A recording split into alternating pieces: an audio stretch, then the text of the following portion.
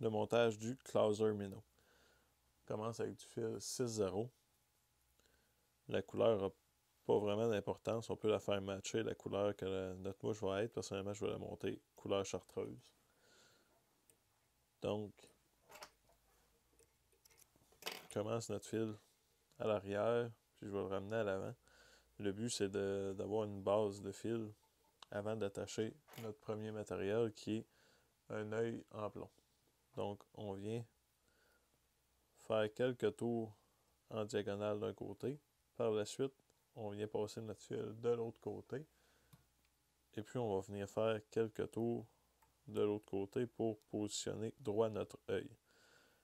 Par la suite, on va venir faire simplement un tour sur le dessus, revenir dessous, appliquer une bonne tension, passer dessus de l'autre côté. Donc, le but de faire ça, c'est de mettre un petit peu une tension égale de chaque côté. Puis c'est important de savoir que peu importe combien de tension qu'on va mettre, comment on va faire pour l'attacher, avec assez de pression, ils vont quand même bouger. Donc on fait seulement notre mieux. Après qu'on a fait ça quelques reprises, on vient simplement tourner donc autour des yeux pour venir coller les tours qu'on vient juste de faire en dessous. Puis par la suite, on ramène notre fil jusqu'à l'arrière. Donc les yeux comme ça, si jamais on les met sur le dessus de notre hameçon, notre mouche, elle va nager à l'envers. Si jamais on la met en dessous du shank, elle va nager à l'endroit. Pour ce type de montage-là, on les met sur le dessus, le but étant que notre pointe ne reste pas prise partout. Donc, on commence avec du bucktail couleur blanc ou de la couleur de notre choix. Personnellement, la queue, je la fais toujours en blanc. Et par la suite, ma couleur va être sur mon autre. Environ la longueur de notre hameçon. On vient mesurer. Quand tout est correct, on va venir l'attacher. Puis, je vais le tenir pincé dans mes doigts pour que ça reste sur le dessus de mon hameçon. Donc, une fois que ça c'est fait, on ramène notre fil, on fait tout le corps avec. Ça va donner un petit peu plus de volume au corps jusqu'à l'avant. Puis là, on va venir tout mettre nos poils sur le dessus de l'hameçon pour que ça passe tout entre les deux yeux.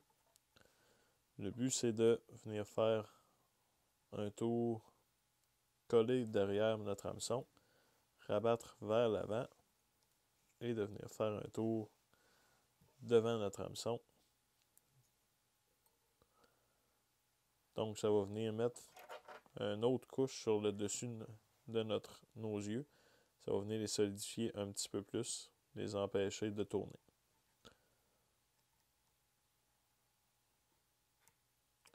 Il y avait quelques poils trop petits, donc on va les couper. Puis on peut couper ceux-là de devant.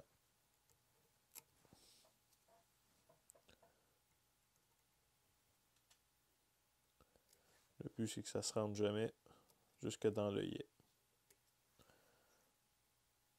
Une fois que ça c'est fait, on va venir fixer notre corps. Ça va être du tinsel couleur argent.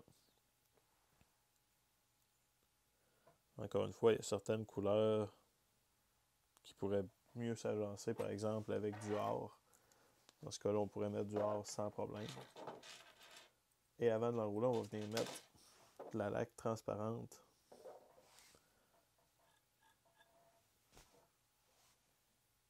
sous le corps. Donc, ça va nous faire un montage qui est vraiment bulletproof. Et puis, pour faire mon nœud à l'avant, pour utiliser mon outil et tourner mon matériel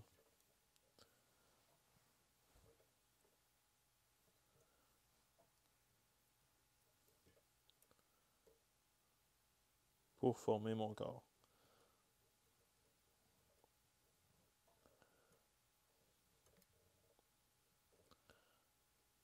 jusqu'à l'arrière. Rendu à l'arrière, je viens vraiment le tighter le plus serré possible et puis je le ramène jusqu'à l'avant.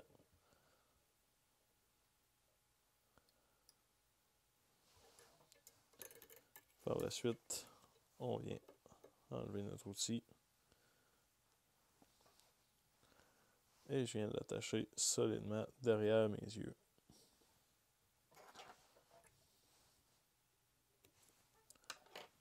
C'est maintenant au tour de l'autre couleur, donc du chartreuse dans mon cas. Ce qu'on veut, c'est que tout arrive environ égal à l'arrière. Je vais venir le pincer, puis je vais faire quelques tours derrière mes yeux. Un coup que ça c'est fait, je viens relever mes poils, passer sous mes poils ici, et je vais venir l'attacher à l'avant. Donc, je n'ai pas repassé sur mes poils en dessous, ni sur mes poils qui vont être dessus. Ça fait un fini plus propre à la mouche. Par la suite, on vient couper ce qui va être notre tête. Et puis, on vient remettre encore une fois de la laque.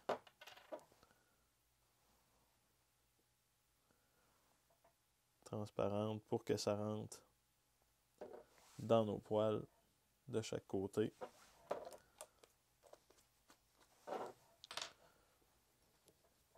On vient fermer la tête.